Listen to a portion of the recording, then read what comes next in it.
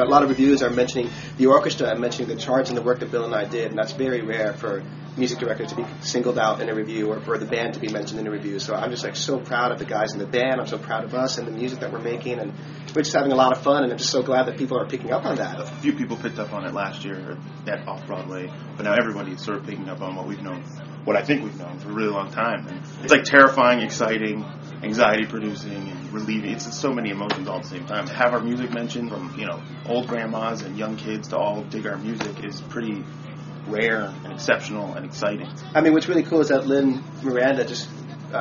what he gives us is a structure to work with. Sure. Like, he gives us, like, this is the song I've written, here's the music, here's the lyric, here are the chords, this is what I want, this is the feel I'd like. And then really it's just up to Bill and I to kind of just create something. He wrote a score, and I use that word in the true sense of the word score. It's like, it's not just a bunch of songs strung together. Like, Lin writes an entire song based on a chord progression that comes from another song. I think, like, there's 5 or 6 songs that you can all trace back to, like, one basic chord progression that makes its way in and out of it. Or, like, transitions that are based on a callback from another earlier song. Because of that, like, it makes it much easier for us, because therefore we could use the themes and the motifs that are in one song and pop them into another. Lin just kind of paved the way for us to be able to do that. The reason we have a score and the reason we can go in and out of salsa and merengue, that is because everyone's just sort of versed and everyone's very open to that music or those ideas. So if we were sitting around and said, da-da-da-da-da, I think it should be a salsa part here, we'd be like, oh, okay, screw it. It should be a salsa part. And we would try it. And then be like, oh, no, that doesn't work. Maybe it's like a reggaeton thing. We're like, okay. And because we were all familiar with what that sounded like and what that meant and how to get to that sort of the essence of that music, this show is the first step into saying that in this genre you can do anything.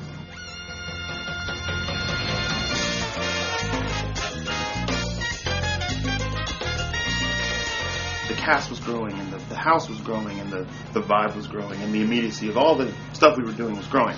So we had to sort of bring the music up to that level. We added a huge horn section. It's rare in Broadway to have 6 horns. We just looked in our phone books and just called up guys that we knew, because it's really hard to find people who can play this style of music. I found it almost impossible to find like pianists who can actually play a montuno in the right hand, play a tumbao bass line in the left hand, and make them happen at the same time. So just to be able to get that happening was hard enough. Do they understand the feel? Do they understand the style? And do they have a good vibe?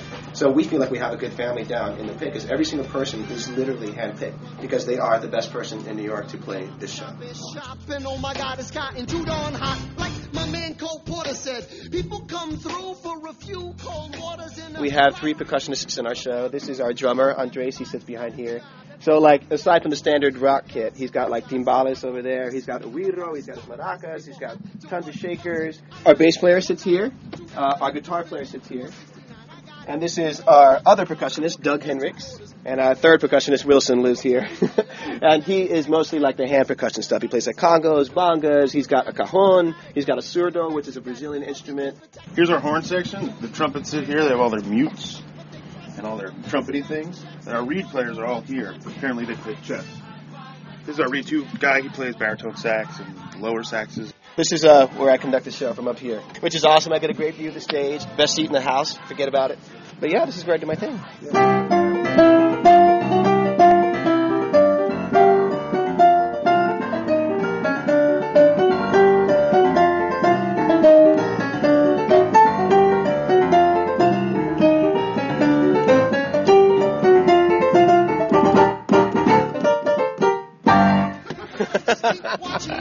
The late nights, you taste beans and rice. The syrup is shaved ice pie. I'm gonna say it twice. Turn my stage lights. We're taking a flight to a couple of days in the life for what it's like in Washington Heights. Come see in the Heights. Come see in the Heights, y'all.